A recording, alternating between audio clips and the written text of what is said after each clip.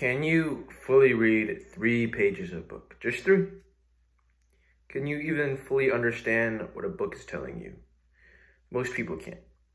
Due to social media and scrolling through things like YouTube Shorts, TikToks, Instagram Reels, all those destroy your attention span. The best ways to fix that is to just read books normally. On a daily basis, you can read a couple pages. Whatever books you want to read, from comic books to real-life based stories, almost all books teach you things, mostly life lessons. This video, we're going to go over 3 books, from comics to self-help books. I have read all of these. The first manga, or not manga, but it is a manga. The first book I want to go over is Berserk.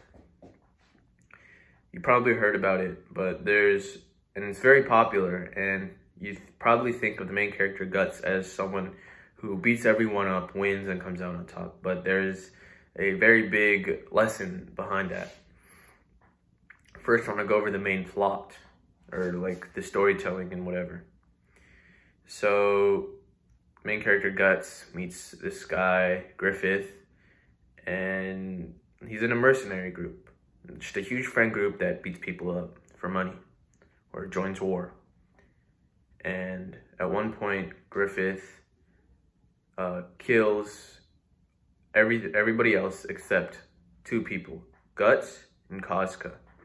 They were saved from the major sacrificing event, and now Guts wants revenge. He continues to kill demons, monsters, trying to find where his friend Griffith is and get revenge. Well, not his friend anymore, but more of the major villain. But at one point, he realizes he can't take revenge anymore because Griffith is now too powerful.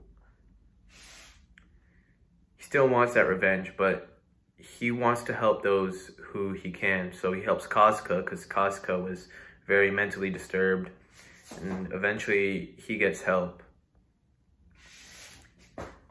But this shows that Berserk is a story about struggling and enduring. We see Guts go through many physical battles, but majority of that is mental. After getting some magical equipment, he has to struggle with his mental self, just what's inside of him, basically like his demons, and control himself so he doesn't end up killing all of his friends. The main lesson here, it's just struggle, contend, and endure. Keep moving forward, no matter the cost. As long as you're alive, you can keep going. No matter what situation you are, the worst or the best situations possible, take advantage of what you have and move forward, leave the past behind, and just keep pushing. Next book I want to recommend is Little Book of Stoicism. It's really short, but it's a good read. It's about, obviously, the teaching of Stoicism, and its chapters range from 1 to 20 pages. That's why it's good for those who want to help develop their attention span, because you can read a chapter a day, and it just trains your attention span, because you're either reading 1 page, which is short, or you can read 15 pages, which may take a long time for those who have a less attention span. But the best thing I picked up from this book is you can't control others' actions. Just remembering that in moments when maybe you are getting barraged with insults, or maybe someone said something that you find rude, but maybe a joke, it helps you control your emotions, basically. In any situation, the tip, you can't control others' actions. You can only control your own actions. It's really good. You can't control anything else in the world, just yourself. You may be able to push things in your direction, but you won't be able to control them fully.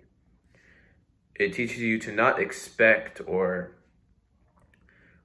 just expect something to happen in your way. It teaches you that if it happens, it's good, but if it doesn't, just accept it and move on.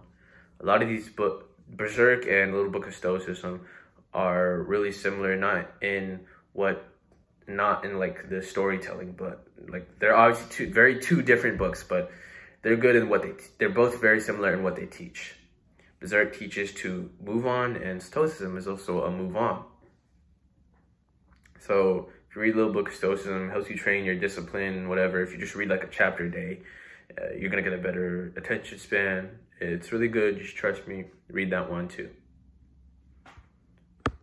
.com Secrets. This is for those with ambition, who want to do whatever they want when they're older, or who want to make money online and do it quick.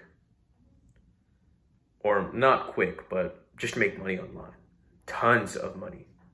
.com Secrets is a book about persuasion. Persuasion on the internet. Persuasion to make money. Persuasion to push those in your direction to buy your product. It's about making money online, basically, and how to get people to do it, to buy your product. Whether it can range from art commissions to information that you may give out, like money lessons, whatever.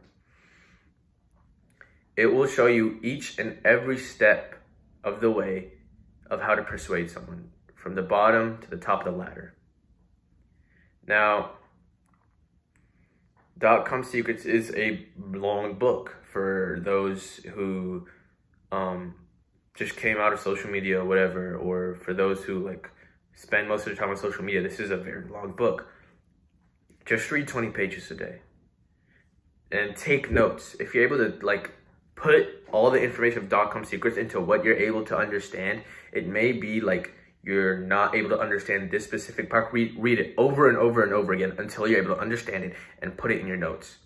I have a notebook. I took notes on a bunch of different kinds of money-making books, and I have a ton of books about making money. I have 3 books, and they're all really good. They're all really popular, but I took notes of them. And if you're able to cram information into something you're able to understand, then go ahead and do it. .com Secrets is really good for those with ambition who want to make money.